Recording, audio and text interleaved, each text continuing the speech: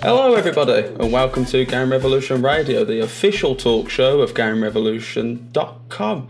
I'm your host Paul Tamburo, the executive editor of Game Revolution, and you can follow me on Twitter at Paul Tamburo. And this week, as always, I remembered this week, and this week as always I'm joined by... I'm Jason Faulkner. I'm senior editor at Game Revolution. You can find me on Twitter at Jason Faulkner. I'm Mac Ashworth, lead editor at Game Revolution, and you can find me at Gaming with Mac. I'm Bradley Russell, news editor at Game Revolution, and you can find me on Twitter at @OneBradleyRussell. I'm Michael Larry, I'm the features editor, and you can find me on Twitter at OrangeFlavor, because we can't do the same jokes again, because this isn't totally take two of the podcast. Yeah. This might be take 2, 3, 4, or 5 that we've tried this week, but we're powering on nonetheless. So to start off, as always, Jason, what are you playing? I have an idea. Zelda: A Link to the Past. This is only funny to us. That's the best part. Yeah, playing some old Zelda. Getting ready for Link's Awakening to come out. It's been years since I played it, so wanted to go back and get some of that top-down Zelda action going. Don't really like the first Zelda. Just going to put that out there. By default, I was going to say, where does Link to the Past sort of rank on your sort of Zelda list? Oh God, Top 3? it's probably Ocarina of Time.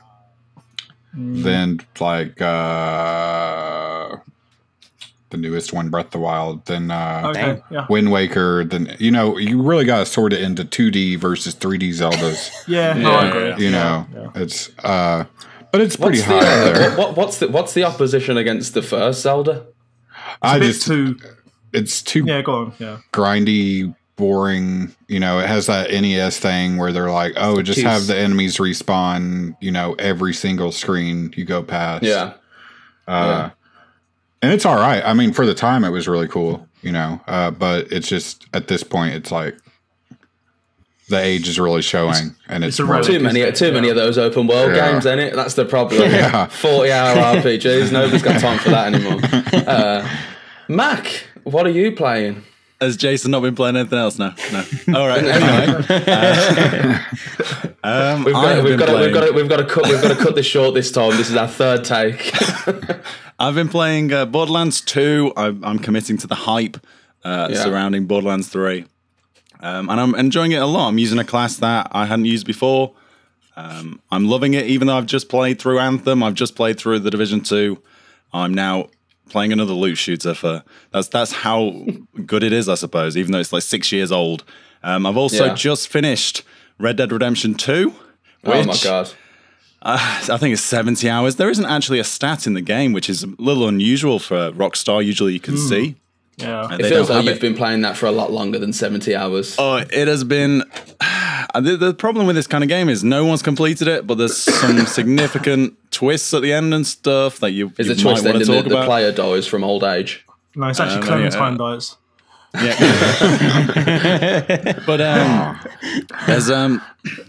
there's some pacing issues, but at that point you're so invested. Well, 70 hours, I think so. Just fucking imagine, dude. The whole game's a pacing issue. It's one of my favorite games though now of all time. Like it nails so much, and the problem is it takes like 40+ hours to get to this kind of ramping up. That I doubt any of you, well, Jason, will experience. And I actually tweeted out asking who has finished the game, and 31% said yes. Oh, okay. And and this is if they played it. So it's one of those. But I think the original had that issue as well, to be honest. What percentage was that of people who said that they had completed it? It's 31% yes with epilogues, and then the rest are like no. But I plan there's 2 epilogues, isn't there? Oh man, it's just so 2 bizarre. epilogues. I mean, one's bad enough, but. If I described the gameplay that was in the epilogues, you'd be like, "What?" But it's just this the build, the character development, and leading on to the next game, like Red Dead 1. It's just done so well, and you're just so. It's just there's one word for it. And it's just epic in that the scale of it and how you feel at the end of it. It's like a 800-page book, I guess. It's like it doesn't sound great, like a good pitch to someone. Here, read this book. But once the journey throughout, and also the payoff is satisfying. So I feel like there's a big but here. Like you're gonna say, but I hated the gameplay. Is that true? The thing is, though, the sluggishness that everyone was complaining about in the first hour, while you get used to it, there's just occasions where you'll just die because you bumped into someone, or there was one where I had to pick up some dynamite with Square. But Square is also jump or leap over the ledge. So I went to the dynamite and then just leapt off the bridge and died. And I had to redo this incredibly tedious task. So there's clumsy bits like that. But in the grand scheme, it's just an incredible game that everyone should play if they can find the time, which most of us can't. See, all that jumping off a bridge stuff makes me actually want to jump off a bridge because it sounds fucking horrible. I can't. The checkpoint was so brutal as well. I couldn't believe it. I was like, no. That's what I'm saying. Rockstar's games are like, I feel like they it's like Nintendo in a sense where sometimes they're in their own world, which is great because they make things that not a lot of other people make in a way that they don't make them. But then it's just stuff like this, little stuff like that, like, oh, the checkpoints suck, or like the gameplay is super tedious like that. I just, that's where I kind of lose it. And for as much shit as like Assassin's Creed gets or whatever, like those games are just easy to play. Like I didn't say it last week, but I probably put 30 more hours into Assassin's Creed Odyssey just because it's easy to play. yeah. I didn't mention it last week, but I played through all the DLC. But yeah, just because that game's easy to play in a way that Red Dead isn't. Yeah. So yeah. Bradley, what are you playing? Well, for me, it's less what I've been playing and more what I've been watching, because as a games journalist, you don't ever have time to play games, do you? I watched all 900 hours of WrestleMania. So that was something. That was something. Yeah. Paul, you watched that? Obviously, this is a wrestling podcast, but oh my god! It's anything for 7 hours, 8 hours. You start watching that, you mentally clock out at one point. I gave up on it and I skipped through it the next day. To be honest, I think I got up to WrestleMania is what time is it? Did you guys watch it live? It starts at 10, and then you'd have to be up until 5 in the morning. 4 or 5 in the morning. Yeah, I finished 5:30 in the morning. I think. Yeah, I've done it once before, and I was covering it for a website, so I actually had an excuse to stay up that late. This time I was like, even though I work from home, I wasn't prepared to wake up for work within 3 hours. We don't even stay up for E3, do we? We ignore E3 as well. Yeah, we ignore E3. We don't do anything like that. I've also been watching a few minutes of a film, but I'm not going to say which films. I think a certain company. Oh no, we don't do it, guys. Don't say that. I can't even say anything. I've watched something, but I can't say anything about it at all. People are fucking swinging and take us out where we stand right now before we've even uploaded it to Twitch. But also, in terms of actual games, I played a little bit of Devil May Cry 5 again. Yeah, what did you get to through that? Yeah, I'm about mission 12. Dante's just sort of come into it a bit more. Dude, Dante is so good in that game. I don't know, the way, because I'm not a huge Devil May Cry fan, but Nero came in and his combat's really quite simple, and you've got the arms and stuff, and V kind of bores you to tears a bit, but with Dante, he has so many different styles. There's gunslinger, there's I can't remember, jester, something like that. Swordmaster, trickster. And there's all different guns and swords, and it's just a bit too much. Halfway through the game, it's you should have introduced this a bit sooner. But I'm enjoying it. I still enjoy Bayonetta a little bit more because that leans more into the tongue-in-cheek sort of nature of it, whereas Devil May Cry can, for some reason, get a little bit serious at times when it doesn't need to. It's still silly, but. Some of it's a bit it's got a lore and a story that people are really heavily invested in, which I'm always surprised that that's the case with Devil May Cry. It doesn't seem like that it's that kind of game. I can't sort of emphasise enough by how bad the V sections are of the game. They're so terrible. I hate them. Michael, Michael's repeatedly said it. I think Michael just hates V at this point. Dude, he sucks.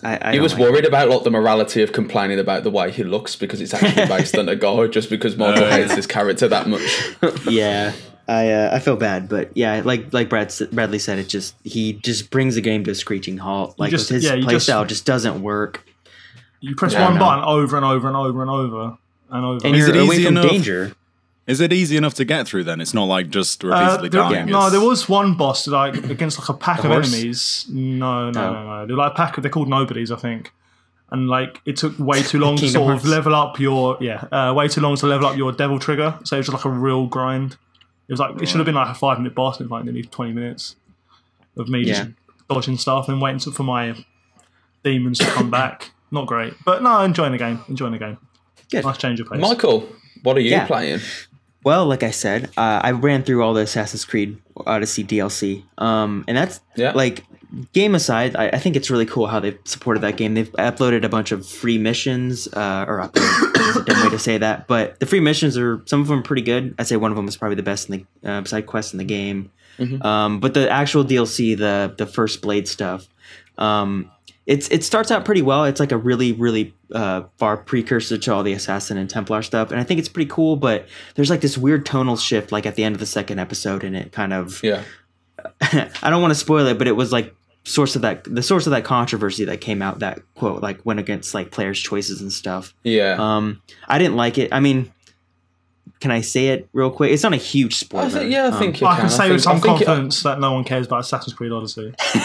So. Okay. I think news stories pretty heavily covered the whole debate around that anyway. So they basically make you have a kid with this one person in the DLC, and I don't know if it works if you're a guy, the other person's just a woman, but you end up having a kid, and then it's like you either have the kid like with the guy because you like him, or you have the kid just to like further your bloodline, kind of like a surrogate parent kind of thing. It's just very weird because then it's like I didn't like him that much anyway, and then so Cassandra like totally switches into mother mode, and it's just like this weird tonal shift of like out of character.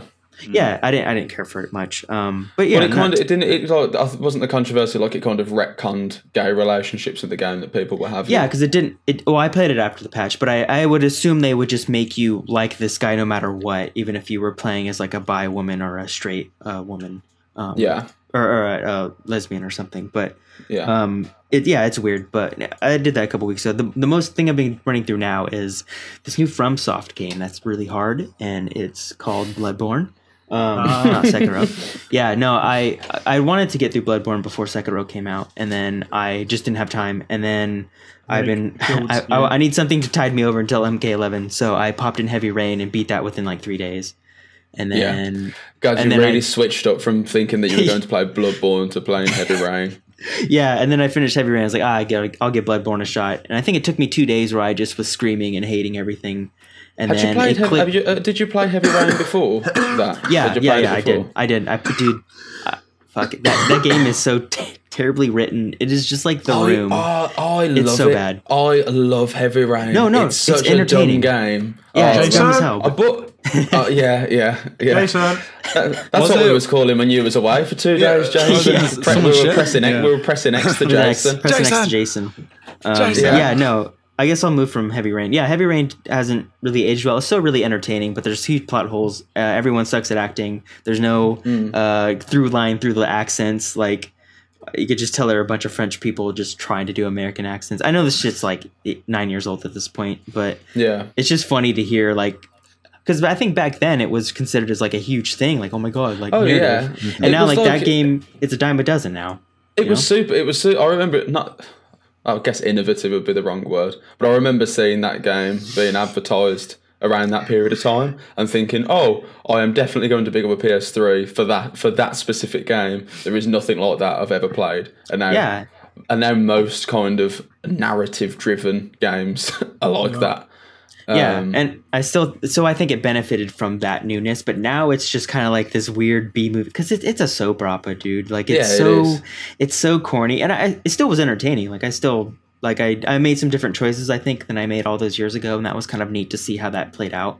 But yeah, that game's weird. But I didn't even mean to talk about Heavy Rain. I was going to talk about Bloodborne because I spent like 2 days screaming about it, and then it just clicked so hard in that game. Like, I'm not obsessing about it, but I think I get it now. Like, I think I'm near the 3/4 way, and it's so fucking good. Like, god damn it. I didn't think I'd honestly. Yeah, it's fun. Like I said, I got stuck on a boss, the electric dog thing, and it made me so mad. But it's always weird because it was coming out after all this like easy mode stuff, and I think I would have probably knocked it down because I didn't like the boss so much, but I don't know if I'm glad that I stuck with it, but I feel like it made me kind of learn the combat in a way that I think makes the game better. So yeah, fucking A, that the game's so good. God damn it. But that's it, pretty much. Nice. So Mac, you mentioned that you've been playing Borderlands 2 this week. There was the big Borderlands 3 reveal recently. I think you're our resident. Yeah, I feel like you're our resident Borderlands expert around here. Did we all watch the Gearbox live stream? I watched terrible bits, which, as Max said earlier, was pretty much most of it anyway. Oh, it was. I watched I cringed out my skin. It was a tough watch, that was. So, for anyone who hasn't seen it, Randy Pitchford, who's the Gearbox CEO, essentially turned up and used the hour allotted time he was given, the vast majority of it, to show off his magic tricks. I mean, if you're going to do it, you may as well do it then when everyone's watching. So fair play to him, fair play. Like, to have the balls to do that. Oh, the balls on that bloke to use the Borderlands 3 stream to do it. Like the one, what else do like Gearbox really put out? Like Borderlands is obviously their main property. Bulletstorm. Yeah. Their main property. They publish Borderlands is that but Borderlands is their main property, isn't it? Aliens. Yeah. And to use it to be like, right, this is where my magic is needed. What did he get? He showed off. He used it to show off a new Borderlands card game, I think. Yeah. Is that what it was? With two like one was like quite a famous cosplayer, I think, the woman who he was doing the tricks with, and then just another guy. And it was such a difficult watch. But then they cut to at the end. The Borderlands 3 trailer that was all out of sync, and it was all completely out of sync, and they had to play it like 3 times, and on the 3rd time he like really criticised PAX. It was like, well, that was fucked up. I wish I would have brought my own equipment, and everybody had to boo. It was like, this is the worst reveal for any game ever. So Borderlands 3, what were you all thinking? It's going to be a strange one because it's entering this sort of live service loot shooter world that didn't exist when Borderlands 2 sort of came about. I'm not quite sure where it's going to fit in, to be honest with you, because it's not going to be a massively multiplayer game. It's just what the 4-player co-op sort of thing. And have they confirmed that? Have they confirmed it's just 4 players? I was curious. Well, in the trailers, like split screen for 4 players, but it doesn't show anything. Okay. I'm sure there's just a team of just 4 Vault Hunters, wasn't there? Was there more? That's what I thought. I wasn't sure if they confirmed more. Well, I kind of think they would have revealed that. Good point. I don't know. I mean, I'm going to play it. I'm going to enjoy it. It just probably won't stand out as much as before, which is, I mean, whatever, really. That's just it. I'm kind of in 2 minds about that because I feel like I was never really that struck on the Borderlands series. But now I feel like we get so many loot shooters these days that even now Borderlands is still quite unique in that space. It has a lot of character, doesn't it? It's not like dreary and grey and they put actual colour into it and personality. Yeah, and no loot shooters really. At least I can't really think of one, save for like Destiny. But even then, that was kind of like I don't know. It wasn't exactly. It took quite a while for that to build up its character and its personality. I don't know, Mac. What do you think? I'm pretty hyped about it all. Just I think after playing Anthem and the Division 2, you kind of and then going to Borderlands 2, and you kind of see the humor. You see how ridiculous the main missions and side missions are, and just it kind of makes you interested in missions that would otherwise, we like I criticized Anthem for how many times you have to defend an area, for example. But in Borderlands, it's like, defending a dildo or something. So it's like hilarious. And you're cool with that, Defend dildo missions. I've done too many of those in my day. Escort the dildo. A fetch quest to get like Scooter's dirty magazines and stuff like this is, they do dress it up in and the voice acting as well across the cast. It's just so funny and. I mean, that's what keeps me going. You haven't got to the Borderlands 2 DLC yet, have you, either? Well, that's what I mean. I've done the like Captain Scarlet I haven't done the Tiny Tina one. I think we were really under leveled. Yeah, so the Tiny Tina one's supposed to be the best. Oh, it's fantastic. Yeah, so we're just grinding our way. Is it? Yeah.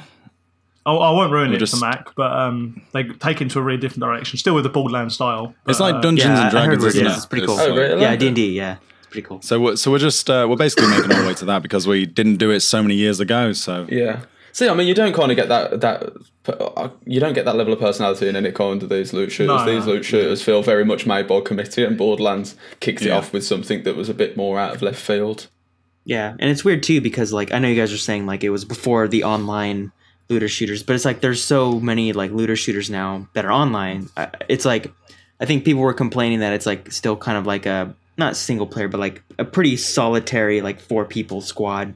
Like even if it is kind of the same as it was, almost that is still pretty different nowadays. So I hope it works out because I know people were kind of being like, oh, it just looks like Borderlands 2, but it's like it's been so long since then, and I think that's kind of not okay, but like it seems bigger even if it isn't that much different from this that trailer or whatever. So I hope it's cool. I'll be interested to see kind of how long it lasts, the sort of lifespan of it, because we're probably by the time it released, we're probably about a year away from a PS5 and the new Xbox. Oh yeah. So they're probably gonna have to just sort of port it to that.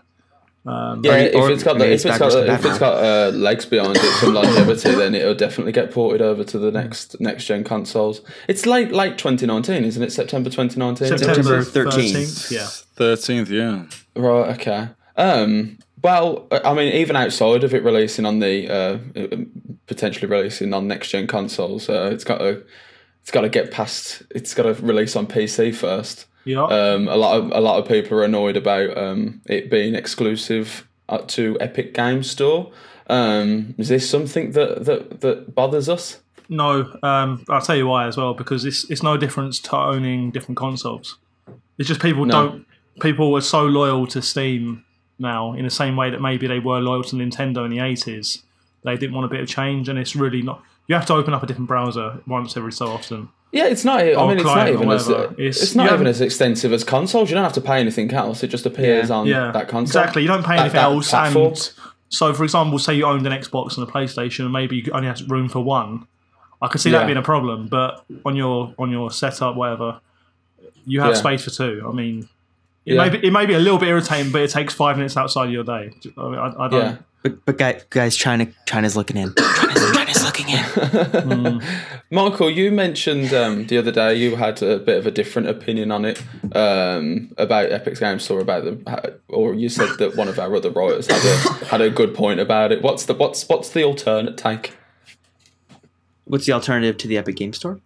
No, like as in you spoke about that one of our writers, Chris, had mentioned about the Chris. About why it isn't a good thing, essentially. Yeah, I think the problem with I'll get to it in a sec, but these legitimate arguments get buried underneath review bombing and threads. So it's there are legitimate points to the Epic Games Store exclusivity because I mean straight up, it's objectively not a very feature complete launcher. So it's if you want to play co-op, which you will, yes, it's just not as filled out. There aren't even achievements, which I know I don't think it has release dates on there. Yeah, I don't know. I don't use the Epic Games Store that much, but it just people would want a more feature complete browser, and the fact that this is not that is just it would be frustrating for people who are I'm getting this skimpy version. It'd be circa 2007 if you were buying a PS3 and an Xbox 360 version of a game. The PS3 version wouldn't have been as filled out because that system just didn't have the infrastructure to support in-game chat and stuff like that, and trophies those weren't existing yet. That's the thing I would maybe compare it to, so I could relate to it. Because that's when the Xbox 360 just had more features for people to take advantage of. So I think because obviously it's releasing on a less, like you said, it's releasing on a less feature packed platform right now.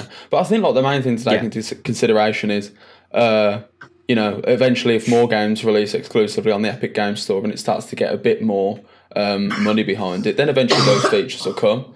I think Bradley. Yeah, I think he's done. You're okay. Yeah, I'm good.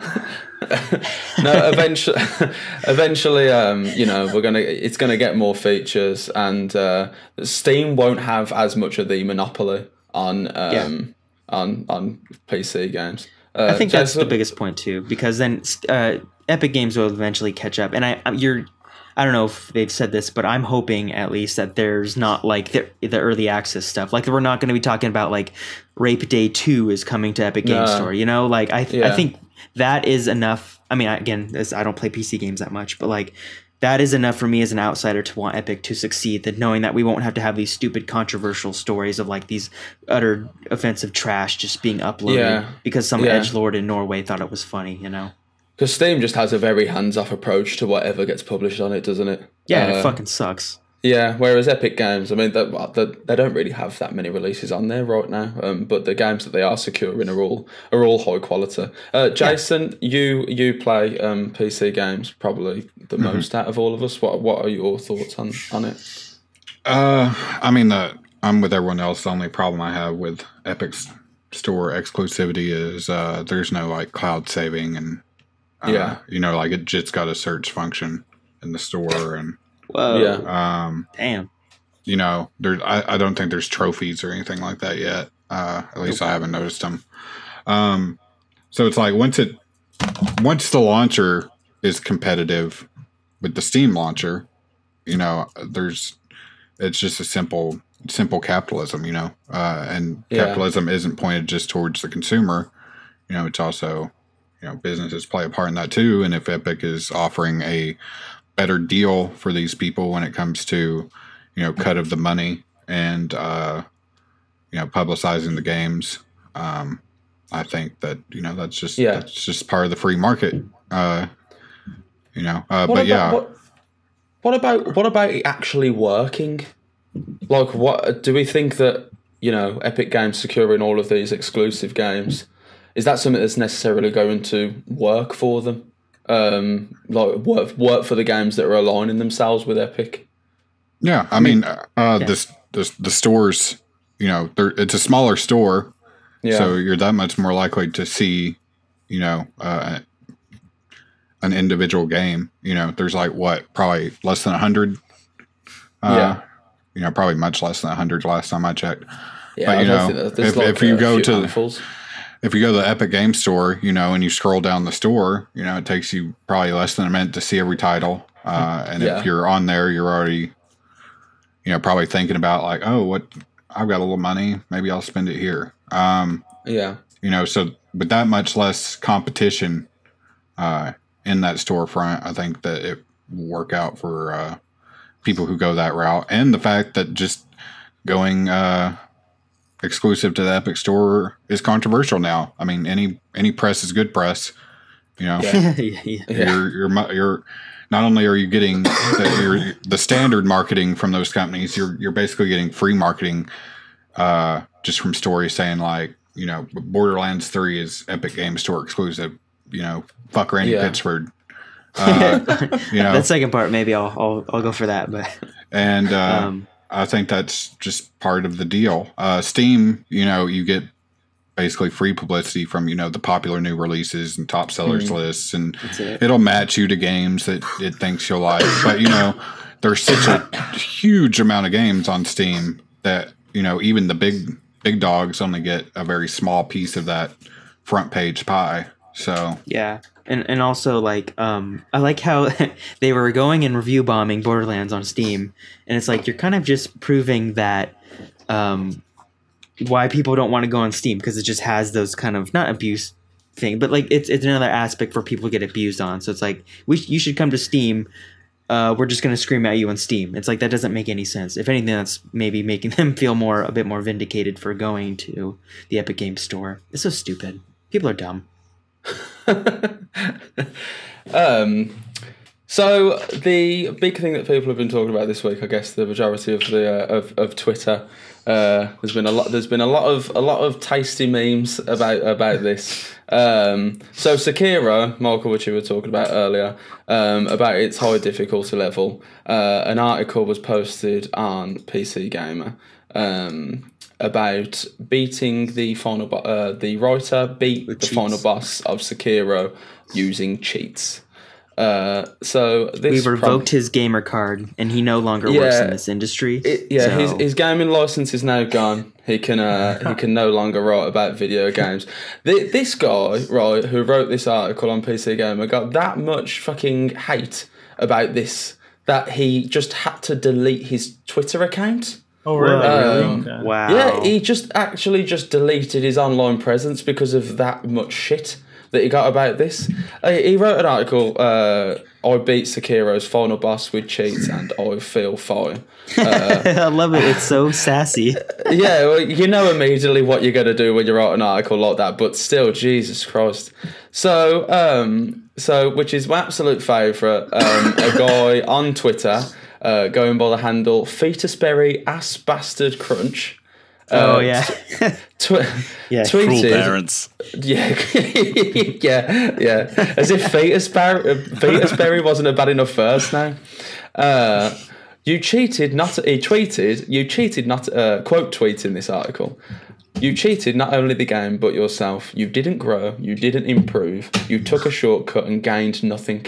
You experienced a hollow victory. Nothing was risked and nothing was gained. It's sad that you don't know the difference. It's so overly dramatic, fucking dude. hell. Oh my right. god. Okay, so obviously ridiculous tweet, right? Yeah. It carries on in the thread. How am I gatekeeping? I'm saying you should struggle so you can improve. Smooth seas do not make a strong sailor.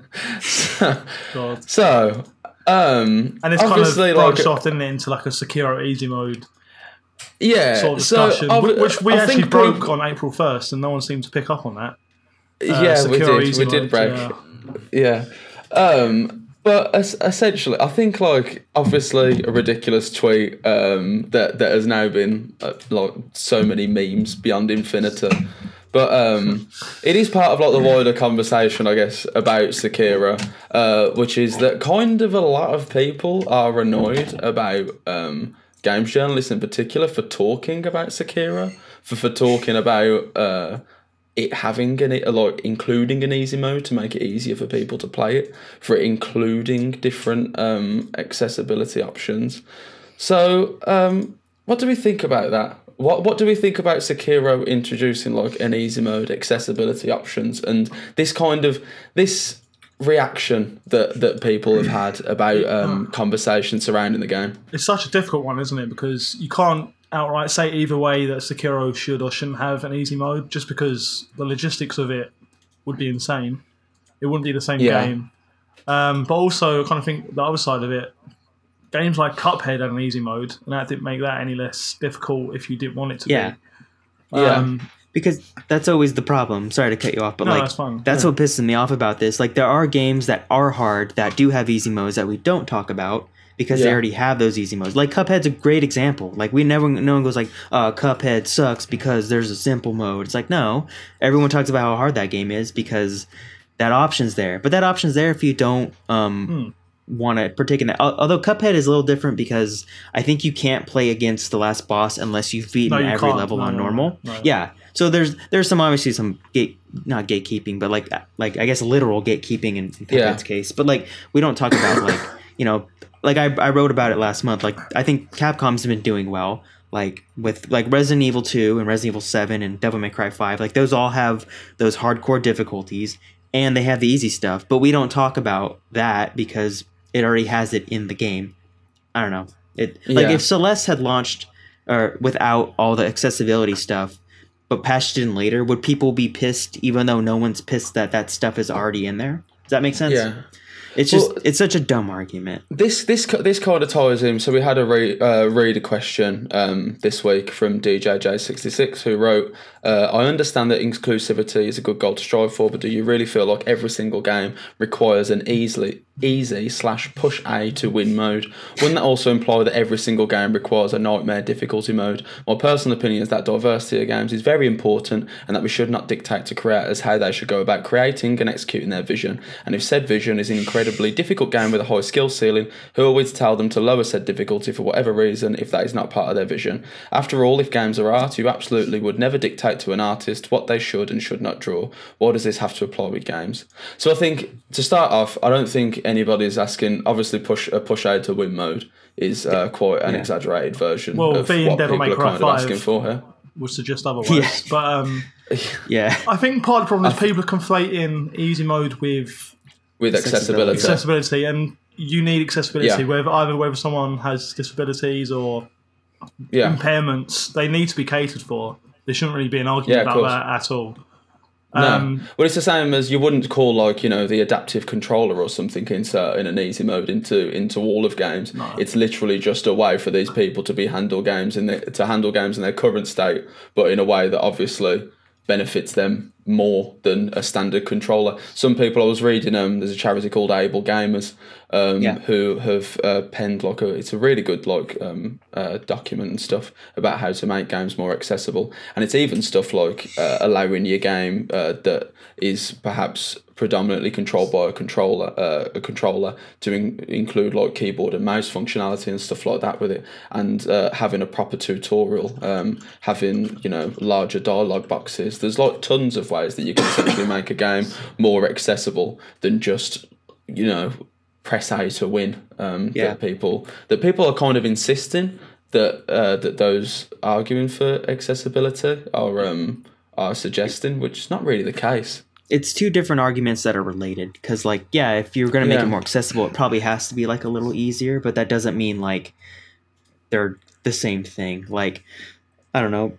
I think it'd be cool if games did both, because it comes when people go it's all up to the creators, but it's that means you're meaning the creators aren't open to feedback, because sometimes if someone went hey, maybe I don't know, The Last of Us 3 needs an easy mode or an accessible mode, and they're oh, that is a good idea. And then if they incorporate the feedback, if they feel compelled, it's a compelling enough argument to incorporate that within their own game, I think that's okay. Because visions, the initial vision isn't going to be the end all be all, the objectively right thing. Artists change their mind. And I think Danny O'Dwyer brought up a good point. He made a video about this that I think people should check out. Is the artist comparison of drawing is completely different, because that's only one person. So that's only one person's vision. Whereas multiple people on a video game team, they might have different visions of what the gameplay should be or how it should be accessible. And that's why I'm saying there's not just one hive mind where it's this is our vision. We are making game. Whose vision are you changing when you're making these suggestions? Exactly.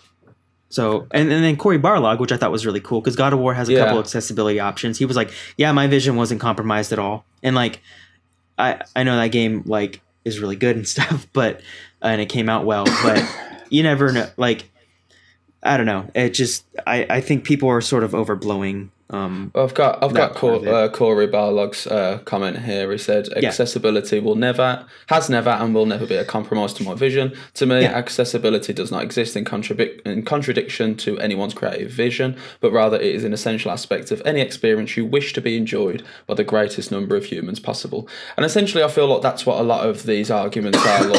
Obviously, that tweet was a greatly exaggerated version of what these kind of arguments are that people do, with these gatekeeping arguments, but essentially is, these are my toys, you've got to keep these people out from playing them, which if you're locking people out who do have a disability or something from playing a game like Sekiro, that's what I'm not saying that From Software are doing that. I'm just saying the people who are pushing for greater accessibility want people to be able to play all of these games. If you're kind of pushing these people out, then I don't how does that add to your experience of the game? Yeah, it doesn't. This is what I don't understand. And no one's forcing them. No one's holding a gun to their head saying you're playing easy mode. No, we're patching this in, and you have to play this. You can't play anything else. I don't. Yeah.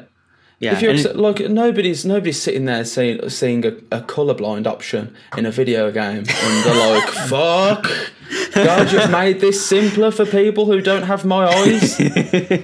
I will say though, going back to the PC Gamer article, it's such a weird thing to write though, isn't it? In terms of he knew exactly, not to excuse any of the reaction he got, which some of it was just ridiculous, but he should have at least seen that coming, that He was throwing meat to the beasts. Yeah, and you've got to the final boss. You're pretty good at the game anyway. Yeah, that's weird. I wonder why. I didn't read it though. I also think one more point is like I feel like video games. Well, when you watch a film, like it's literally the director's like vision. Like you're seeing like not maybe all the time, but what they like exactly what they want to frame. Whereas like video games, there's that input, so there's naturally the you have to weigh and balance what does the player want, what does the director want, because those could be different things. And while like maybe a director wants it to be really hard, if the player doesn't want it like that, like how do you that's another I think part of this discussion, like how do you balance player wants and director wants, because of the interactivity of video games kind of changes the dynamic. Yeah, I think that's a lot I think that's a lot more of a like where you'd lean towards the developers side of things in my book. Say if people was just like, I want it. The conversation around bringing an easy mode into games sometimes is just down to just have their HP or but it's like it's not really that easy from a developer's perspective, I should imagine, to make the same game but with all of the enemies made weaker. Like that might actually detract from the vision, but that's the easy mode conversation rather than the accessibility conversation, which I think really, really gets confused. Corey Barlog actually did. I think he tweeted out afterwards, after there was a games.industry.biz article about about Sekiro and the easy mode and stuff, and I think he tweeted something like it's about accessibility, not easy modes when it comes to Sekiro. And I think that's the main point. I think like a lot of journalists and a lot of gaming personalities on Twitter will routinely say that games should be more inclusive and accessible. Yeah. And I think a lot of people, whether willfully or just because they just don't understand the conversation, will turn around and say, oh, you're trying to water down my games, you're trying to change my games. You people don't even play games. Why are you trying to change my games? It feeds in that whole thing where everyone in the games press is some... So you can't see me, Paul, but I'm doing air quotes. Soy boy, and wanting to like easy mode. You didn't know to do air quotes with me. I am a soy boy. And that's what sucks. That's what sucks because I love playing games on hard. Like I will play every God of War and Devil May Cry on pretty much as hard as I can get it, and like Last of Us. I love that stuff. But I as long as those options are where I think it is, and like I said, I think I posted in our chat. There's a really good few game makers toolkits about this. Where like, as long as you maybe if it goes against the vision, like I think Darkest Dungeon has done that kind of stuff. Like, just put it in there and be like, this is not part of our vision, but if you want to do it and make the game easier, it's here. Just make it clear. That's all you need to do. And what? Go on, Jason. I thought you had something while I was about to complain about something else. I don't know. I just see accessibility as, leveling the playing field. Like it doesn't really have anything to do. Like every gamer should get to approach a game, with the same chances of success as everyone else. I think. So it doesn't necessarily have anything to do with difficulty. Like I can't see worth a shit. So I have to have like games that have like a HUD option where you can increase it. That really helps me out. Otherwise, like I might have to lower a game from 4K to 1080 to be able to see the text. So that's like an example of making a game, more accessible for potential players. That has absolutely fetus berry ass bastard crunch wouldn't be happy about you doing that. And accessibility can. Oh, sorry, go on. On the flip side, I kind of agree that Sekiro doesn't need an easy mode. It's just not made for everyone. Like it's just a FromSoft game. It's purposefully obtuse and difficult, and I think that's just something that people have to accept. It's just part of the game's design, and the developers don't really have any interest in deviating from that. No, there's games that I may have some interest in that I just can't play because there are systems or something inside them that just turned me completely off. I don't agree with Fetus Berry Ass Bastard Crunch's blunt way of putting this. But, you know, these FromSoft's games are all about the enjoyment of overcoming adversity. Yeah. And again, I think it's Bradley said, I'm not excusing, you know, the attack on this dude at PC Gamer, but this dude basically stuck his hand in a fucking hornet's nest and was like, why are these hornets stinging me? Yeah. Why are, you know, I'm going to delete my hand now. But I don't know. I don't know. I feel like that's a little bit of victim blamey in a sense for like, I feel like he should be able to say like, hey, I think the way it's framed is obviously a little inflammatory, but I don't like how in this industry we have to just accept that people are going to be fucking dicks to you. I know you're not really saying that, Jason, but like, I'm pretty much saying that because that is a hate click article. That is like 100%. This dude wanted to stir shit. Like, we know it. You know, how many times have we written a hot take because we knew people would get, you know, it would get reactions from people. Oh, yeah. Good and bad. We have a weekly feature just for that. Yeah, and I don't know. I don't think we should be like, well, gamers like to be mean. I feel like we should. It'd be cool if we lived in an environment where you could say maybe that is a hate clicky article, but not. And I mean, people overreacted because it's just a fucking game. And Chiefs have been in games forever. And, you know, why don't you care about something else in your life that much? That's kind of pathetic. You know, maybe you should care about changing the world to that degree instead of about whether some dude at PC Gamer fucking slowed down the game a little bit and beat the final boss. He didn't even review it, so who cares? Like, it affected nothing other than he wrote like a silly little article to rile people up, and then people got ass hurt. I think. Carry on. I don't know. It's just, you know, it's just part of the industry. It's what it is. You know, we as a whole get paid to, you know, inspire compassion in people. I'll put it real lightly like that. And then, you know, a lot of people go overboard, especially with things like this. It is shit that's kind of the accepted standard of what's going to happen when you do anything like that.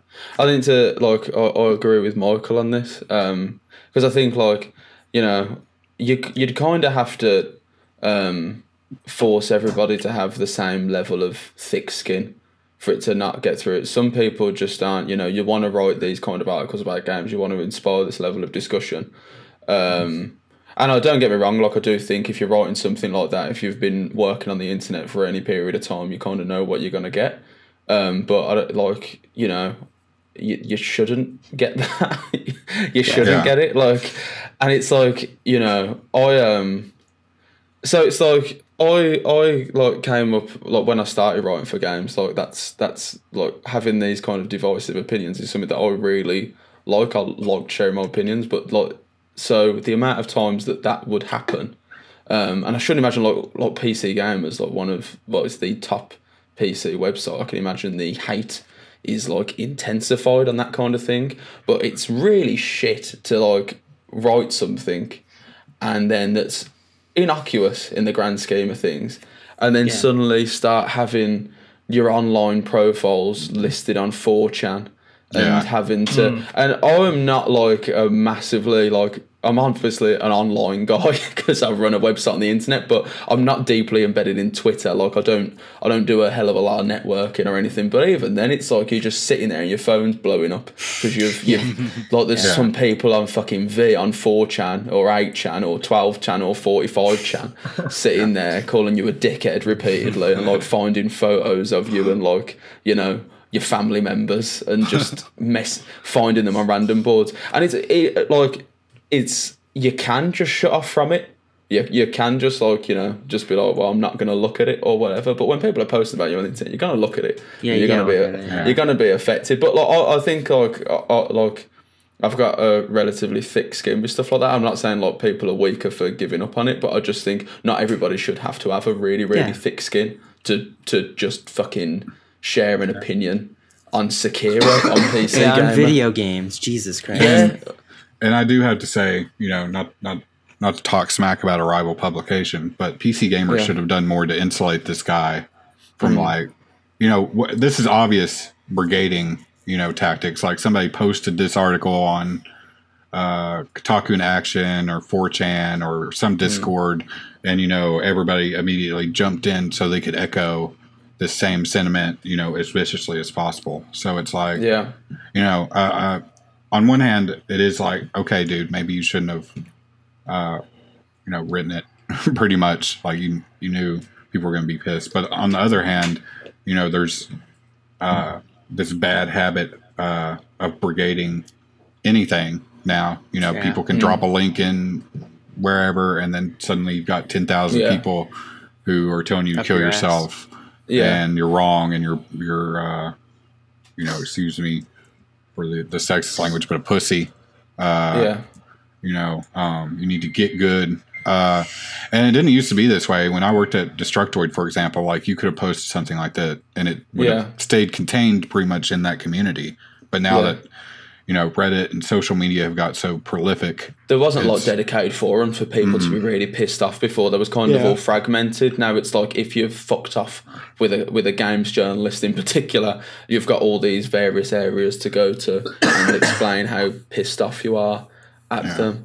I do agree with the whole. Obviously, we have no idea what's happened behind the scenes there with them, like protecting that goal. To be honest, I would say that, like, after reading that article, I still don't understand why so many people are annoyed by it. There's certainly more things that are posted on a daily basis that are more like that you think would get that level of attention. I don't understand, but like in the past, like I know, again, we have no idea what's happened behind the scenes, but I would say like you always vouch for an editorial team to stand up for the writers and to kind of like protect them, to make sure that they're kind of shielded from that kind of thing. It's difficult to do, but I like in the past, like I've had an editor I've wrote something that's garnered a really like high amount of attention, and then afterwards the editors like had to put a disclaimer on the article that was like, this isn't reflective of our views and stuff.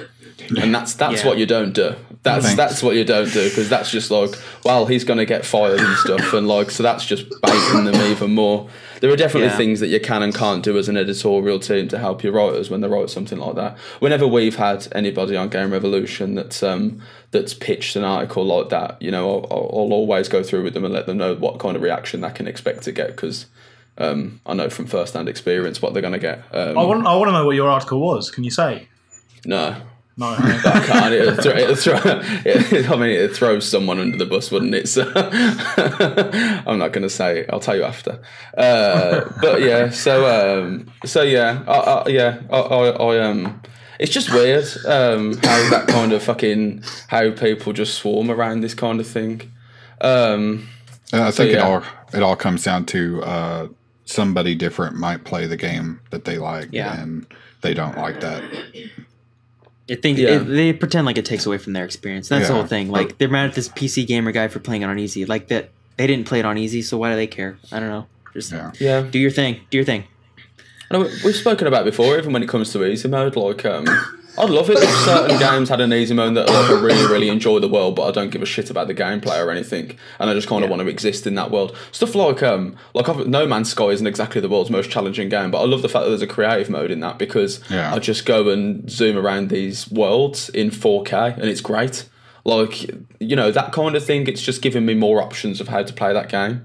I just don't understand. Like, I'm not going to sit there at somebody playing survival mode on No Man's Sky while I'm playing easy and be like, you aren't experiencing these worlds as plentifully as I am. Like, you fucking idiots. But that got a little bit meta, but I wanted to get even more meta now, because right now we're kind of in the middle of a bit of a video game drought, you might say. There are still some video games knocking around, but not as many as probably this time last year, and the outlook of this year until kind of latter 2019 is a little bit slim in terms of new releases. So I just wanted to kind of go through how video game sites deal with downtime. I think it's kind of an interesting perspective for viewers to have.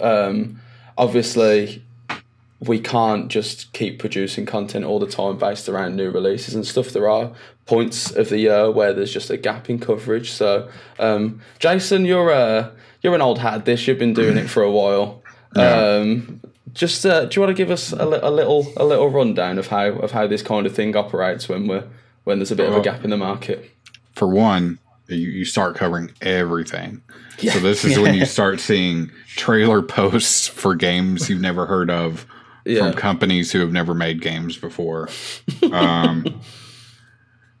That's a big filler right there. Nowadays, back when I started, you couldn't depend on hot takes as much, or like, opinion pieces, features, that kind of thing. You'll start seeing a lot of interviews people will do on things that aren't exactly topical. You'll see a lot of things centered around game anniversaries, that sort of thing, like evergreen pieces, like why I love Earthbound a whole bunch. Every game place without fail will write something about a Super Nintendo or PlayStation era game at least once a week and why it still holds up.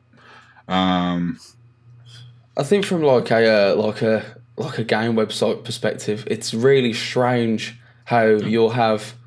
I mean, how many game releases were there in? Was it February that was a really big month, or March? 3 or 4 quite big ones. Yeah, it was like Anthem, Far Cry, Metro. I still don't, for the life of me, understand why that kind of thing happens. They all played chicken and lost. Yeah. Yeah. What? I've never really looked into it specifically why they release in a specific period of time. Does anybody know why they actually release so many games within such a short spell of time? I guess. I mean, isn't it just fiscal quarters? That's what I was thinking. Yeah, they probably. I'm guessing. Is that just what it is? Dropped in February so they can report, just so they can have the it sales. In April. Yeah, by April probably. Man, also like Far Cry. I know you mentioned it, but I keep seeing Far Cry New Dawn for like $20. So the perception of like that game probably didn't sell well because they probably like, oh, people bought Far Cry 5. Oh boy, and then no one bought it because they bought Far Cry 5. I don't know. I just thought that was weird that like these games are already going on pretty deep discount. Like Crackdown 3 probably has hit $30 within the past month. Nothing now, surely. I didn't hear anybody. It didn't even make it into the top 10 sales chart, did it? Oh right, yeah, it didn't. Stuff like it was on Game Pass too. So I don't know. Yeah. Well, that Kotaku report about Anthem and BioWare about how it was rushed to market essentially. They kind of threw it out there before they even knew what it was. Still don't understand. Like, obviously, if they're keeping it for the financial year, that makes a lot more sense. I didn't even think about that they've rushed it for February, March time to close out the year before the financial year ends in April. But like, surely just leaving it to bake for a couple more months and then releasing a fuller game is better than just having it launched during a particular financial year, because then that just bolsters yourself for the next year. I don't understand. Yeah, like look at the summer. Like that would be a cool. There's not really much coming out this summer, and the fact that like a big looty shooty game, like it would almost benefit from having nothing around it, because people would be like, well, fuck it, what else am I gonna play? Like, well, maybe Crash Team Racing, but I think it would have benefited from that. Obviously, that's a dumb thing to say because it's obvious, but yeah. Well, like, what coverage are you getting from releasing 4 games in the space of a period of time? Like, that divides up the amount of coverage you're going to get on traditional sites, on Twitch streams, YouTubers. Wait, didn't Apex came around then too, right? Yeah, Apex just threw it all under the bus, really. Which I don't think EA thought that it was going to be honest. That had a stealth release, didn't it? Didn't they just like it was like that day or something, the next day. Launch it. Jesus. So still on the game journalism theme, I just wanted to kind of... I read this article on tiredoldhack.com that was essentially just misconceptions about game journalism. I know we've just touched on that a little bit. I just thought it was kind of interesting to go over. It's just like stuff, I guess, as we've mentioned, game journalists kind of... it's not a particularly well-logged profession on the internet, particularly now. So this article basically just goes through like the concept of people being annoyed about saying like slow news day about new articles and stuff, people calling things clickbait and stuff. So yeah, I just wanted to kind of go through. God, I've lost this. I've lost track of what we're doing here. We're gonna have to cut here. What was wrong? What was wrong? What's wrong? No, it's like I can't think about it to do a fucking segue. This is just awkward now. What it covers. Yeah. Oh man, this is a hard podcast. There ain't no fucking news stories. All right, hang on. We can cut that bit. Oh, are we? God, I'm gonna need a fucking safety rope to get me out of this podcast in a minute. Every other one, it's like point after point after point, and this one, it's just like Jesus Christ. All right then. So how shall I start? It needs to kind of be a bit more serious conversation. We could have talked about the Bioware stuff with the downtime thing. Talking about like games as a service, like you can say how we were kind of hoping that Anthem and stuff like that, it would kind of tide us over because every week there should be something new to talk about. Keep with that. Because that's kind of a new development in the last couple of years. Yeah, that's true. All right then. Cut it. We'll pretend Mark had a shit, and we'll go back to it. I could go do one maybe, and we can do a little shit, and then we'll just carry on. I'm kidding. Right. So just do a cut. But no joke. Every time we're about to start, I fucking pray to the shit gods that I don't shit myself, because that is like a legitimate fear. Bally your bowels. Right. Okay. We'll do a cut. Yeah, with downtime, obviously this would be more. The downtime would be better concealed if these live service games actually would tide us over for a larger length of time.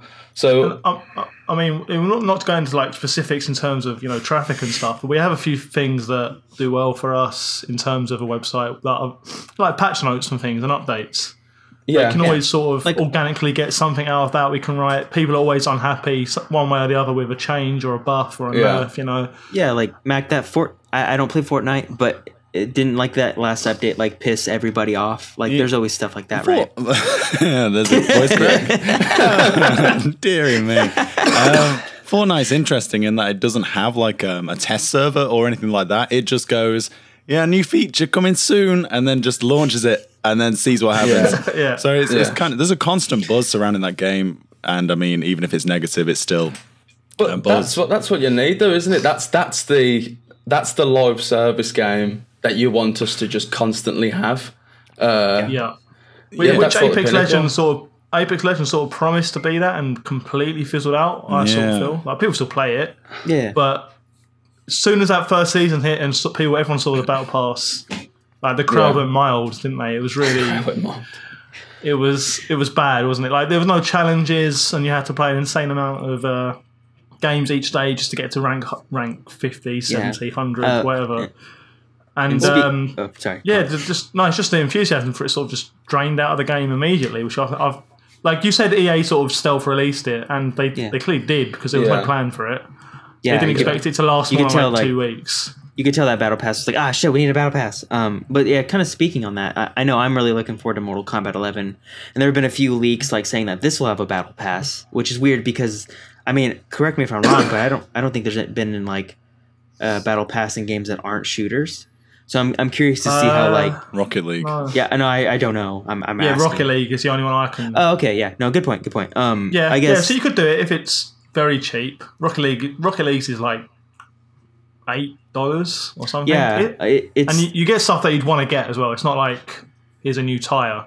Yeah, so I'm curious how that'll roll into I'm curious that'll be rolled into MK11 if that is true. It sounds like it'll be true. So it's just another live servicey thing that's being injected into a different genre, I think. Well, the thing is with Battle Pass as well, it's good because there's always normally a free tier and a premium tier, so you can still get what you want. And that's sort of going away from the topic, but live service games are pretty much the lifeblood of most sites. You can go around anywhere now and check Google. People are always going for patch notes. They're going for live service games. We're very much looking for the big tent poles to hold us up in each quarter. So there's like you said, Mortal Kombat's coming out, Days Gone, Rage 2. We're looking towards those.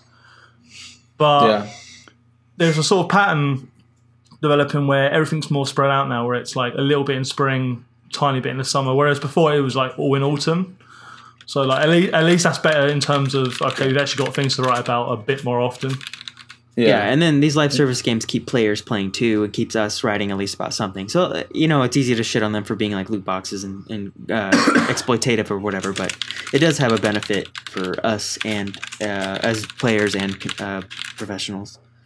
I mean, we always want these live service games to do well. Like they just struggle to get the kind of longevity that people expect from them, I think.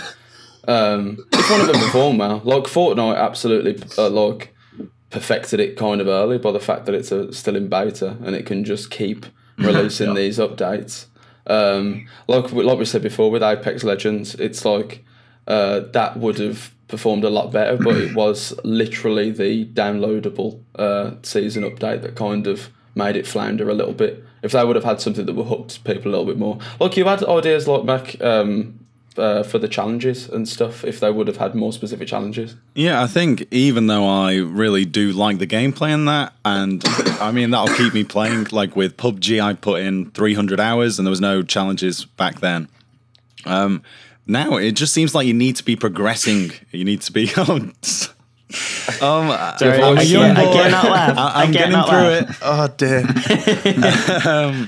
But yeah, like it seems to just be a no-brainer. Like especially if they were watching the competition, which they obviously were. They saw Fortnite. They wanted a piece of that. So you'd think they'd. Obviously, it might be difficult to implement into that engine or whatever it entails. But just like use the Mozambique, get 5 kills, something to log on for each day as opposed to just logging on to go up a tier or whatever. And also, like with Fortnite, having people do different challenges, it really does spice up encounters. You encounter people that are trying to melee you just to get that challenge, and it's a funny moment. Well, until Bradley comes back to life. I'm cracking and Bradley's coughing. It's I know. We're a very well podcast. But I think there was a lot of money to be made for Apex. Obviously, it's a free to play, so they kind of had a lot relying on the cosmetics already. But I mean, they're not that interesting as like if we're brutal compared to John Wick on Fortnite, which everyone was dropping $15 on. There's not been a must-have yet or any reason to really pick up the battle pass. So yeah, they missed a trick. They missed a trick, but there's still time for them to do it, I feel. But just this morning, I thought the queue times were getting a bit long, whereas usually it's instantaneous. I don't know, Wait, that's anecdotal. Yeah, I give it a go. I like to get a win and then continue my day. As sad as that is, give me that win, baby. And if I don't win, I just never come to work. That's why I'm sometimes off. So carry on. No, I was just going to say, with like sort of downtime as well, we're in this sort of limbo at the moment where we know a new console generation is coming, but no one can announce it. So we've got like past The Last of Us 2, we've got like nothing coming out. If you look at like a calendar of games coming out, it's like we know stuff's coming, like Beyond Good and Evil 2. Cyberpunk, but we just sort of at the moment we can't build up to it as much as we'd like. When the PS5 and whatever starts rolling around, like things will explode again, and that'll be really exciting for the industry as a whole. I think it's like a new cycle, where everything like it's birthed anew again. A lot of go through that again. Yeah, you have your times obviously where you bunker down, where the games industry bunkers down for a bit, and especially towards the latter end of consoles' life cycles. Yeah, well, I think it's cool, these downtimes in the years and in the grand scheme of a console cycle. I think they're cool because you begin to like look at games you wouldn't have normally, like indie games. I think that's like when I started here, I think I started reviewing things about when I got back from E3, and there wasn't a lot coming out. So I would look out for indie games, and I played a lot of cool things that I wouldn't have played otherwise. Like one of my favorite games last year was The Gardens Between, which none of you have played, which is Very frustrating, but it's such a great game, and I would not have played that had that come out like 2 months later in like in the middle of like a huge review season or something. Also, that game's on Game Pass if anyone wants to give it a try. Oh, really? It's 2 hours. Oh, I might actually give it. I might actually. Oh, it's 2 hours. It's 2 hours. 2 hours. Oh my god! Now you're speaking my language. That's editor's amazing. choice. I think you'll like it. It's very sweet. Yeah. Well, I think also with downtime, it's like I think a lot of people kind of that's where a lot of this heat from for games journalism comes from, specifically because during this downtime, you can't. It's like if you're running a shop and you're waiting for your next.